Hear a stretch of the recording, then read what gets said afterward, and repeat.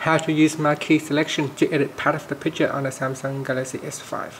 First, press on the home key at the bottom to go back to the home screen and launch the gallery app. Next, go to the album where you want to make the changes, so select a photo in one of the album and tap on the edit icon at the top.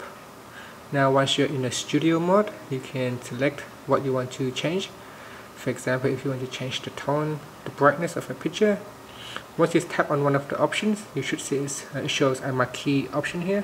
So tap on Marquee and you have 3 options, so 3 different selection type. This is square selections, this is a circle selections, and the other one is a free selection, so you can draw, it's like a hand free, you can draw anywhere you want. To select the circle, and once you make the selection, just tap on the done button, and now from here on you can make the changes.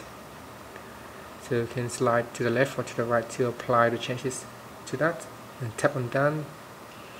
Now you can also change the contrast, for example, and use the Marquee, and then let's say we want to change the contrast around here,